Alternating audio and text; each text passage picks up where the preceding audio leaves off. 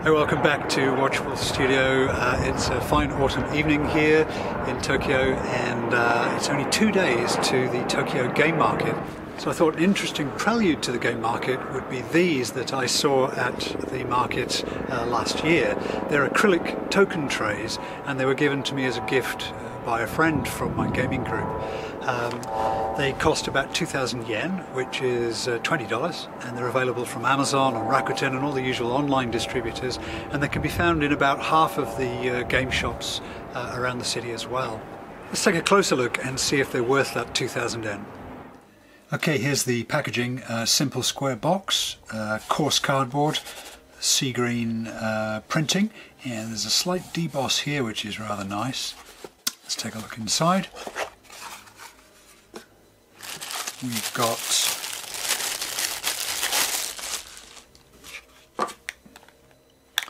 six of these trays, and you can see the plastic is almost transparent, but it has this slightly green tint which is echoing the box there.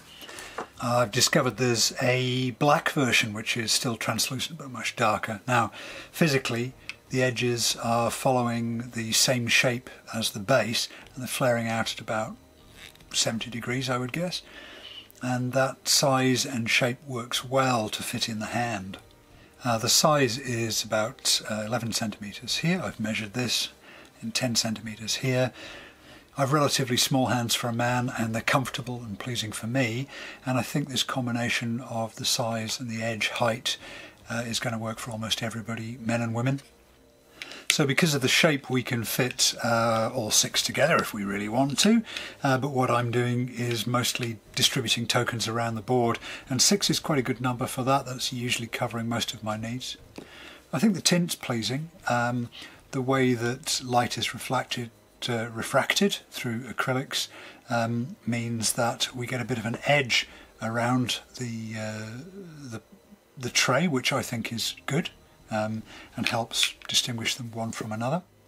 And one of the things that's nice about the translucence is it doesn't obscure the game too much. I know this is a little accessory for games, but this is a strong design solution for this modest purpose, and I like the way these people are thinking, and I'm looking forward to meeting them. Now, although the underside of the base is flat to the table, the interior surface has this little diamond shape embossed in it, which is following the shape of the hole.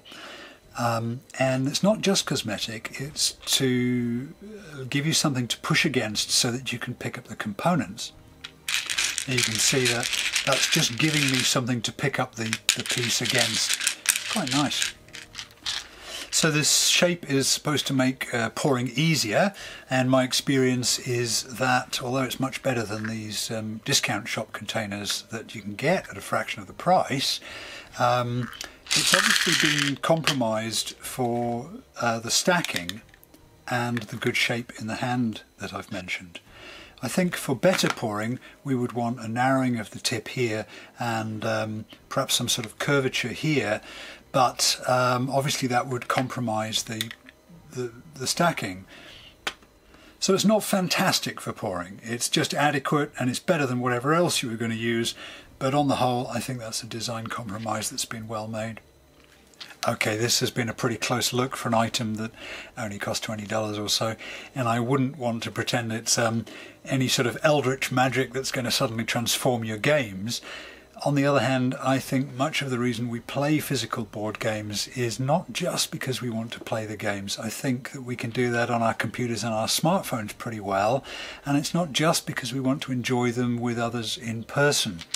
I think we're playing board games because we're interested in the look and the touch and the feel of the different elements of the game, and we want to physically move them around. That's really why we're coming together to play board games.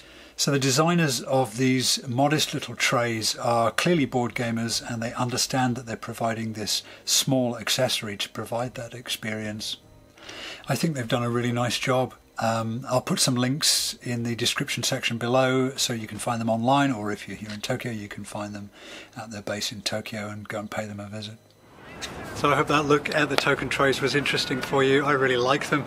I've been using them pretty much every game I've played for the last 3 months, much to the frustration of some of my gaming partners, but I really like them. And I think well worth 2,000 yen for sure. And in the next couple of days we're visiting Tokyo Game Market, as I've mentioned, and this year we're going to try and cover not just Arclight Stand as we've done in the past, who are the sponsors of the show and have this fantastic stand as you can imagine, but this year we're going to cover as many of the independent game developers as we possibly can, and we're going to get at least a dozen done. I'm going to see if I can do more than that. I've got a number in mind. We'll see if we can do it. So please tune in again for those. Enjoy your gaming. Bye bye.